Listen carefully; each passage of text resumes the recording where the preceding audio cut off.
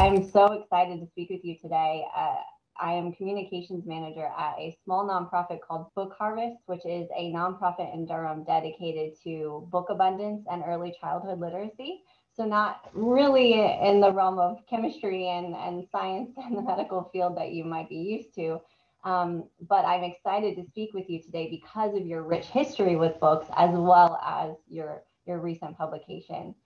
But I am fascinated about your childhood relationship with books because you grew up in the Bronx, raised by an accountant and an elementary school teacher, so you were surrounded by numbers and words. And as an only child, you claim to have sought companionship in the books that filled your home and your local library. You read voluminous biographies before you were even a teen, and even faked sick to stay home and read. So my question is actually kind of about your parents. I'm curious about how your parents reacted to your love of reading, and were they active participants in your obsession? I don't remember my dad or my mother being the kind of voracious reader that I was. That's the interesting thing. I mean, they had a reasonable library in the house, although when I think of the books that they have, they might have had, I'm just trying to think, maybe they had 100 or 150 books, which filled the only bookshelf, the only bookcase that there was in the small apartment in which we lived. I probably have about 3,000, my wife and I would say about 3,000 books in the house. And I mean, what you see behind me is a trivial fraction. I'm in my study. It's mostly medical books up here, but the real library is downstairs. But they encouraged it. I mean, they took me to the library, and I have so many wonderful memories of the public library, which was only a block from my house. And I would, even as a child, I would cart out every trip. The maximum, which I still remember, was 6 books. And they would. There was a label in the book, and the librarian would take a thing, and she would stamp the due date that it was due back. And that's how you knew when the book was due back. Mm-hmm. But there was a children's section, and then the rest of the library. And I remember to this day, although I don't remember how old I was, but you had to be like, I don't know, 10, I'm making that up, years old, some age, to be permitted into the main part of the library. Prior to that, you were basically penned up in the children's section. And I still remember the day when I passed that birthday, and I was allowed to go into the main library. And it was, I still remember wandering around and looking at all the different sections, identified. And I remember I didn't want to go home when my mother, she would leave me there, and then she'd come back to walk me home.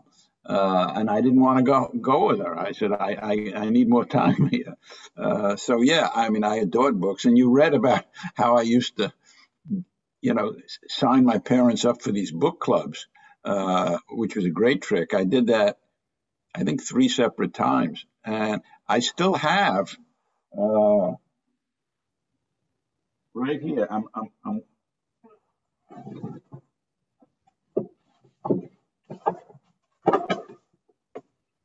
these are the actual volumes. So one set was Winston Churchill's 6-volume history of the Second World War. This is volume 1 of the 6. The whole set is down there, called The Gathering Storm. I've read this twice, once as a child, once as an adult. And I see it came out in 1948, so I was 5 then. I probably got it when I was maybe 12.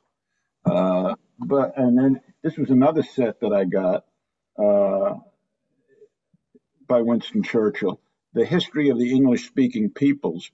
That's a 4-volume set. Let's see when this came out. This came out in 1958, so I would have been 15. I think I must have gotten this when it just came out. So you would get these free sets and then trick your parents into having to pay for the rest of them. Yeah, so then they were stuck. Once I got the free sets, and then they were signed up automatically to buy 3-5 volumes in the next year. There was no way out of that contract. And of course, they would let me pick them. And, they never really disciplined me for this. And they sort of, they tried to show that it was not a good thing to do, to go behind their back, blah, blah, blah. But I could tell that secretly they were just as delighted. I remember the third book club that I joined, I got Carl Sandburg's, I think it was 5-volume biography of Abraham Lincoln. So this is what I was reading as a young teenager. Well, I mean, speaking of having a home library and reading all these books, Book Harvest programming is based on the evidence that having a home literacy environment dramatically increases a child's ability to succeed in school and in life. And literally just the simple presence of books in a home instills a love of learning, curiosity, vocabulary from a young age. So as someone who grew up with and continues to have an expansive home library, tell me why you prioritize having physical books in your home. Why I prioritize it?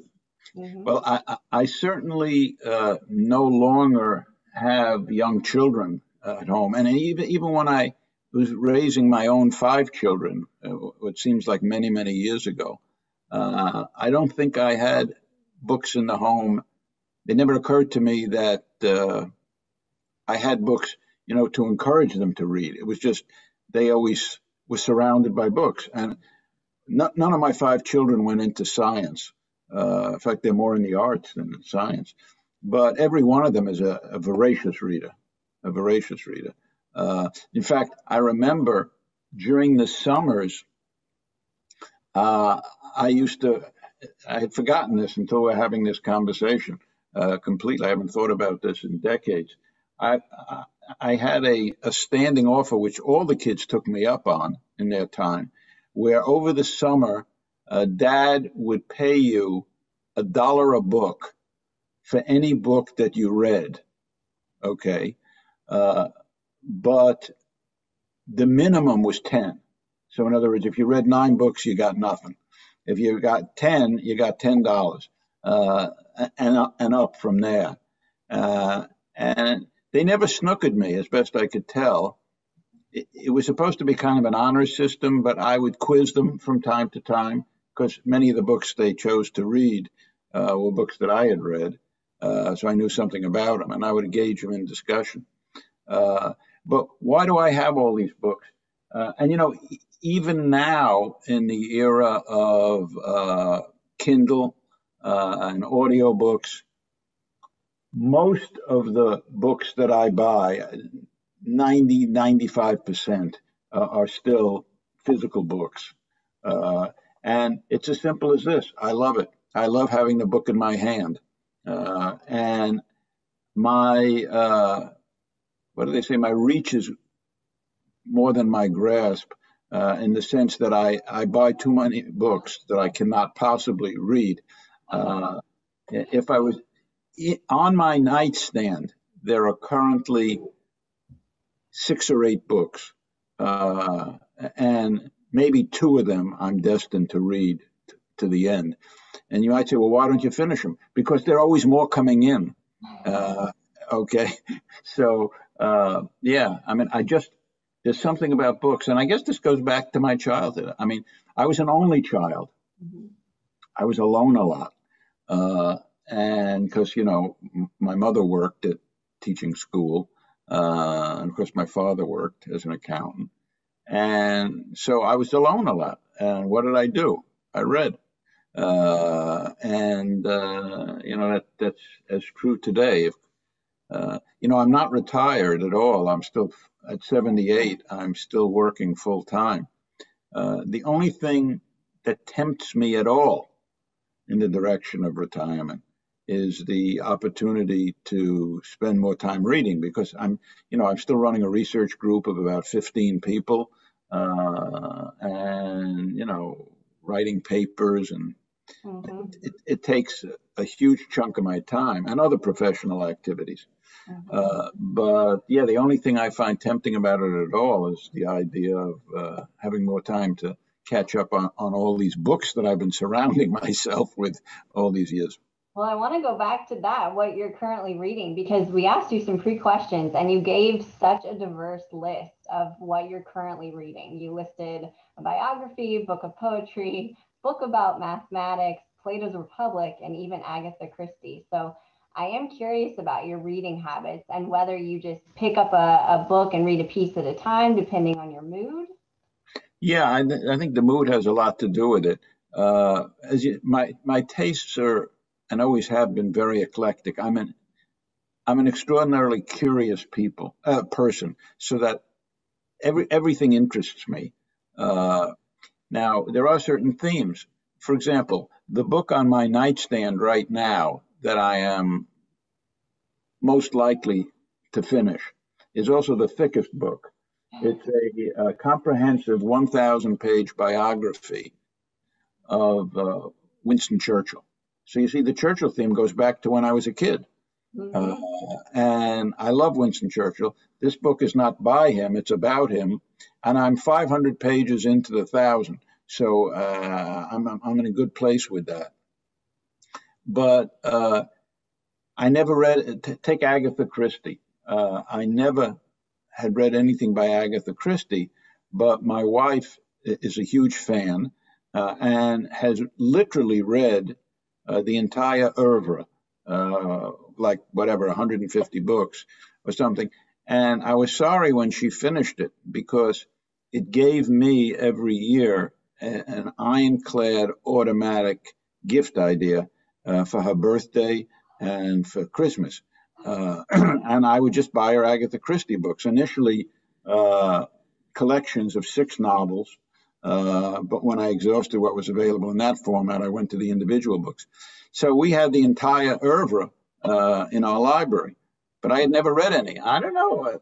I guess about a year ago, I forget what was going on. I had some illness that laid me up for a bit, so I had more time to read. So I picked one up. Next thing I knew, I was hooked. I read about 8 of them back to back, and that phase ended. Not going to make it Okay, to 150. right, exactly. There was too much else to read. What else did I put on that list? Well, actually, you said you were reading a book of poetry written by your medical colleague, which I'm very curious about. Do you remember the title of that? Yeah, so I'll tell you about that. So I've had a number of interesting experiences wherein colleagues from other institutions or my own institution, college classmates, high school classmates, have read my book. And they reach out to me to tell me how much they enjoy it. And some of these people turn out to be authors. They say, "Oh, you might enjoy my book." Well, one guy whose name is Barry Zaret, Zaret, a couple of years older than me. I think he's 80. Uh, not a guy that I knew well, but I would see him once a year at some of the professional meetings. We would jog together. I probably have not seen or thought of him in 20 years at least. So he reached out to say how much he loved my book. And so we started corresponding. I asked what he was doing. He's retired. And it turns out he has talents unrelated to the medical profession. He's both a painter and he writes poetry. He said, "You might enjoy one of my books." He says, "I've written 3 books of poetry." I said, "Well, to be honest with you, I never read poetry." I said, "Because I don't get it." I said, "When I read, I want to just relax and enjoy it. And the idea of having to read very closely and figure out, every word and what it meant, it's not for me." He says, Mhm. "Well, some of my poetry is very, very accessible." He says, "You might try one of my books." I said, "Well, what's the most accessible?" And I think the title is something like "When You've Given All You Can Give," something along those lines. If you want to look it up, just look up Zaret, Zaret. So I bought myself a copy, and it's a thin book of poetry, maybe 100 pages, and I'm almost finished with it. And he was absolutely right. I'm really enjoying it. A lot of it relates to his medical experiences and some of the what it's like to lose patients and to deal with very, very sick people, both in your own practice and in your family, and all of that really spoke to me. So I must say, it's the first book of poetry I probably ever read since I got out of school. Wow. Yeah, He's able to cross those disciplines and make something like that. Very unusual. And as someone who is a multidisciplinarian yourself, and you engage with others who are similar, I actually am wondering if you could share your thoughts on academic silos and maybe the need for more cross-disciplinary collaboration. Perhaps not poetry and mathematics, but I mean, you are a medical scientist. What other fields out there should be working together? Well, I think we're in an increasingly interdisciplinary field. And the silos and specialization and overspecialization that we're seeing in the medical profession, I can tell you, is something that I decry and I don't like at all. But there seems to be no turning back. Medical specialists get more and more specialized. The same is true in the scientific disciplines as the technologies become more and more complicated, more and more sophisticated. And so people can't get their hands around these technologies, and they have to collaborate with other scientists from other disciplines. When I was a young scientist, we typically had 3, maybe 4 authors on a paper. I wrote as a young scientist a number of papers where I was the only author. Mm-hmm. Or early in my career, there would be 2 authors, my trainee or fellow and myself. And then by mid-career, you were seeing many papers that had 10 to 20 authors. Today, I would say 20 is almost the low end of the thing in my field.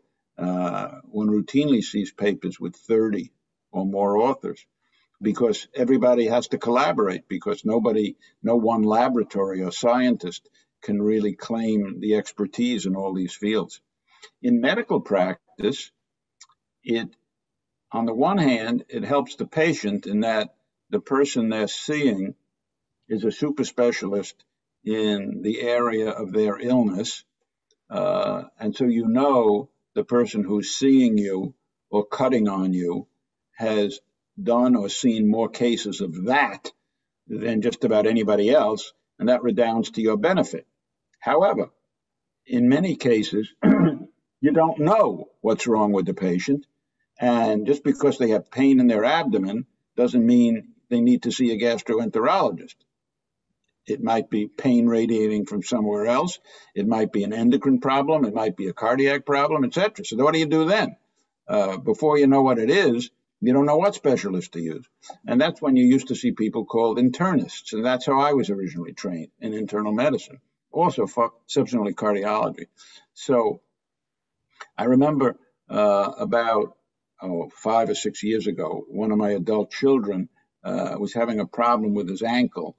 And a local physician he thought he had sprained it, but then a local physician took an x-ray and said, you might have a hairline fracture here in one of the bones of the ankle. You need to see an orthopedist.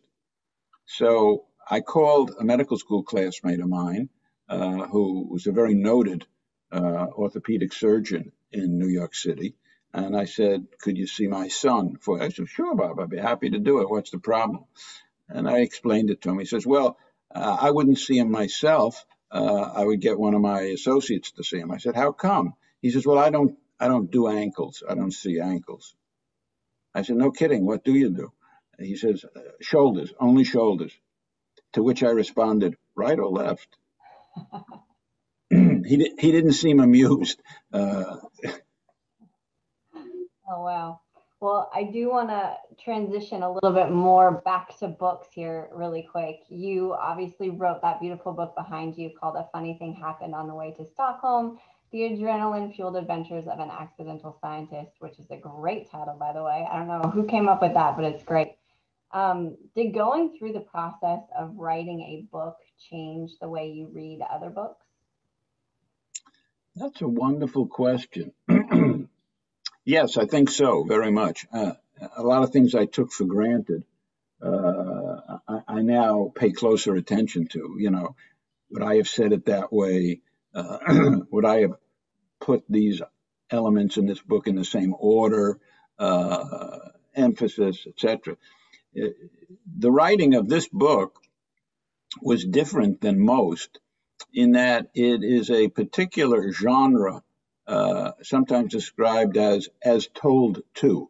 So I have a co-author, and I might tell you a little bit about the genesis of the book. So I'm known as a bit of a raconteur. You're already hearing some of my stories here. Everything reminds me of a story, by the way, and I'm more than happy to tell them as long as I've got a willing or even unwilling audience. Now, I've trained something like 250 scientists in my career, still at it, and I'm always regaling them with stories. And so for decades, people are saying, Bob, you got to write up your stories. They're so interesting. Many of them are so funny, insightful. You got to do it. I never would have done it. But several years ago, one of my postdoctoral fellows from the 1990s, who's now a professor of pharmacology at Emory University in Atlanta, was up visiting me to go watch a Duke basketball game together. He was a big fan. And over dinner, of course, I was regaling him with stories. And he said, Bob, he says, look, he says, let me pitch something to you. He says, do you know the book by the Nobel Prize-winning physicist Richard Feynman called, surely you're joking, Mr. Feynman. I don't know if you ever heard about it. It's in this genre of as told to. He was also a raconteur. So he told his stories to one of his former trainees, who was by then a professor. And together they wrote it up. So Randy said, how about this? He says, you tell me your stories over the phone. I'll record them. I'll write them up. We'll come up with a narrative structure. I'll write up your stories from what I hear from you and from the recordings that I'll make. You edit them, and we'll see if we can do this. And so we started, and we spent, essentially 1 calendar year doing it. We would talk for about 2 hours a week. He would record everything. We started chronologically when I was a little boy. And in advance of each conversation, I would, in a notebook, write down stories that were in my head about that. And then we just went back and forth on the different chapters. And we tried to lift any scientific details, for the most part, out of the main text and put them in chapter notes. So the book is completely accessible to lay people. I mean, in fact, it's really directed more at lay people than it is certainly directed more at lay people than it is scientists. So that's how the book came to be. I mean, you seem to have a lot of great stories and have read from a lot of incredible authors, and including Winston Churchill, like you mentioned before. But when asked about your favorite quote, you listed one, I believe it's from Faust. Whatever you can do or dream, you can begin it. Boldness has a genius, power, and magic in it. And I was listening to one of your speeches, and you described the power of boldness within science. But I'm curious about when this quote became a favorite of yours, and does it have any significance in your life outside of research? I would say that I read that quote somewhere, not in the primary source. I was not reading Faust at the time, but I saw the quote, and it immediately resonated with me. Initially, because of my scientific work, because I had by then, I was probably mid-career, I had realized that if you're going to make a big discovery, you're almost undoubtedly going to have to overturn some existing understanding or paradigm. And that takes what we call in Yiddish chutzpah. I don't know if you've ever heard the word chutzpah. Okay. It takes chutzpah, which is a form of boldness. It's sort of brazen gall. They say good definition of chutzpah is somebody who, having murdered both his parents, throws himself on the mercy of the court because he's now an orphan. That would be real chutzpah. So I realized that in scientific work, if you're going to make big discoveries, you have to be bold. And that's what really caught my attention. But the more I meditated over it over the years, the rest of my life, the more I realized that, in many aspects of life, the boldness often has to do with just initiating things. People tend to procrastinate a lot, but the hardest part of anything is taking the first step. And once you take the first step, it's interesting. You should look up the full quote. The lines that I often quote are really the end of the quote. But basically, the fuller quote talks about the fact that once you initiate action, it says it's something along the lines of once you move, providence moves too. And then all sorts of things and circumstances and opportunities arise that you never could have dreamed of. Okay? And it goes on in that vein. But the key thing is the initiation, the will to start, to actually do. And some people are sorely lacking in that. They may have many other wonderful attributes. They may be very smart. They can come up with all kinds of ideas. But in terms of actually taking the first steps and saying, okay, let's just start this. Granted, we don't know quite what we're doing here yet, but that'll come later. Let's just do it. There are some people who can always think of 10 reasons why we shouldn't do that experiment because it could never work. And there are other people who say, yeah, I know it's a long shot, but let's give it a flyer. So I think that's what the meaning of that particular quote has been for me. That is really powerful. Just the meaning of momentum and where it will get you. You're absolutely right. Amazing. So, I mean, you are a well-known mentor and clearly a fountain of good advice, and someone who raised 5 children. Book Harvest works with a lot of parents, and we try and enable them to provide that home literacy environment. Do you have any words of wisdom, although the last words that you just said were pretty good, for parents of young kids trying to get them to engage with books and engage with learning? Well, it's interesting. As I think back to my children, one of the things they seem to love the most is every night at bedtime, I would tell them stories.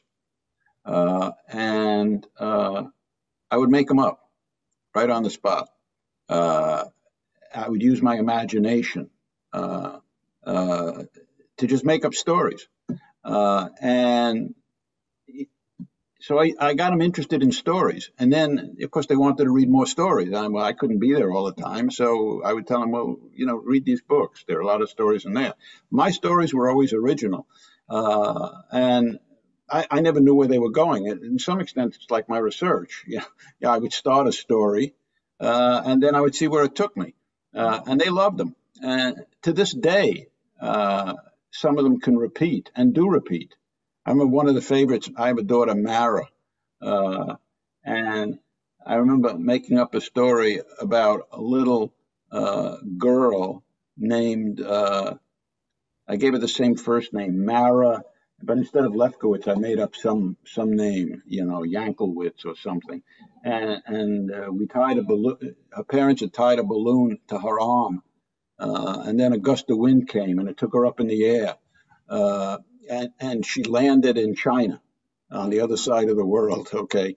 And I had her have all kinds of adventures there. And then, of course, another gust of wind came and blew her back. To this day, she's now turning 50 this year. She remembers that story. And there were others, in the same vein. So I think I tried to inculcate in them the idea of using one's imagination and stories.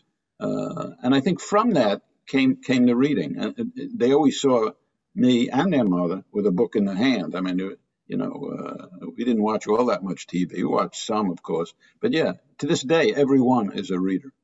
Wow. It sounds like you have your idea for your second book. Yeah, absolutely. Now you put it in my head. Maybe your kids will help. It'll be a family activity. Well, one of the main things, I talk to each kid on average once a week. they tend to have their time slots when they call Dad. So I always know exactly, well, it's Monday evening, I'm going to hear from so-and-so. But one of the things we often talk about is what they're reading. They look for ideas, things to read from me, and vice versa. That's beautiful. I love that. I do have one final question for you, a very important question. You mentioned in one of your speeches that every night you have one square of 70% dark chocolate with almonds. Yes. Very important question is, do you Yeah. have a favorite chocolatier? So that has evolved over the years. And I think you will read in the book a very funny story about how I credit my eating of dark chocolate for my winning the Nobel Prize. But you'll have to read the book to get that story. But these days, so I only eat chocolate which is 70% or greater cocoa. Okay, so that's pretty dark. I don't go above 80 because then it gets a little too bitter for my taste. But for years, I was moving from one brand to another. And then one of my daughters, not Mara, a different one, recommended something called Choco Love. See, it's chocolate only with a V instead of the T. And I get it at Whole Foods. And they have a 77% dark chocolate, which is, I think, the best of anything that's that high in cocoa that I've ever tasted. So that's what I've been doing for quite a while now. I absolutely love that. I do the same thing. I eat a block or not a block, a square of dark chocolate every night as well. It's a very healthy thing to do, I can tell you as a cardiologist, for many reasons. Perfect. Well, maybe you'll get me that Nobel Prize someday too. Okay. Well, read the book and you'll see what you need to do. Perfect.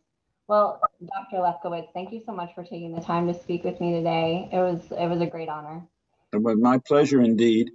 Thank you. Be well. Okay. Bye-bye.